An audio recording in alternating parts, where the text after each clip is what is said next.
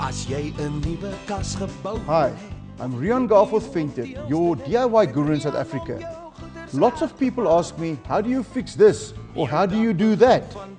That's why we decided to put a series of video tips together to help you out with all the difficult problems in and around your house. Nou hierdie kas is 'n baie interessante kas. Julle sal sien as om hier oopmaak, dis hy ou staalkaste wat ons gekry het in die huis. Ek julle sien hierso.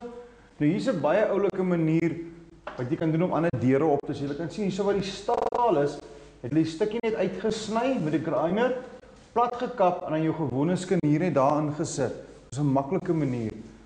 So ons gaan gou hierdie kas deur net die uithaal. Wat ek nou gedoen het, ek het nou hierdie deur presies dieselfde gemeet, lengte, hoogte, breedte. Ek het presies uitgemeet waar die gate sit. Want jy moet weet, want as die nuwe skanier net weer daar wil insit, en Timber sit het vir ons als op mate gesny, die gate geboor.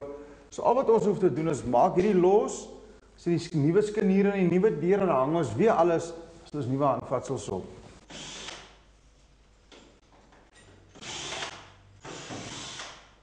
Nou ja, as die deure nou alles af, en nou is dit weer op pad Timber City toe om die nuwe deure te gaan haal. Nou Max het hierdie kaste so mooi uitgeverf. Ek wil amper nie eens deure voor dit hang. Jy weet, en nou kan julle sien, jy hoef nie altyd net goed oor te doen nie. 'n blikkie verf kom 'n mens mee ver. En dis min geld. En kyk hoe mooi lyk hierdie kaste wat Max al uitgeverf het. Nou wat ek nou gaan doen, ek gaan die nuwe deure opsit. Hier moet ek nou 4 deure. Ek het nou by Timber City gekry 1 2 3 4 en vir hulle presies gesê waar om die gate te boor. Want omdat ons die ou deure uitgehaal het, is die skanier op 'n spesifieke plek. So ek het hulle mooi gemeet en vir hulle gesê, dis waar die gate geboor moet word. Nou, ek het al vir julle baie skaniere gewys en hoe mense hulle insit en dan vasskroef. Maar by Timber City maak hulle jou lewe vir jou maklik. Julle sal nou sien, hierdie nuus het 'n klein plastiek insert daar aan die agterkant. So die skroefie is klaar ingeskroef. Jy kap hom in en jy skroef hom uit. Dan sit jy net weer daarop en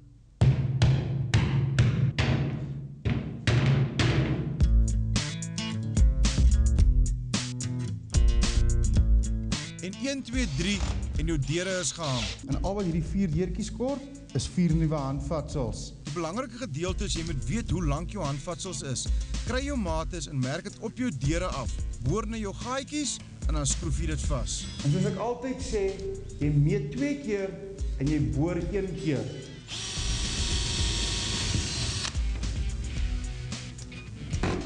Maar sy, kyk nou mooi lyk hy handvatseltjies daar. Nou kan julle sien, hoe vinnig het ons nou net die 4 deure verander en nou het jy heeltemal iets nuuts in jou kamer.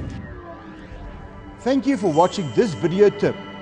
If you want to get updates on new video tips and when they are going to be released, please go to diymethriaan.co.za, click on tips and sign on today.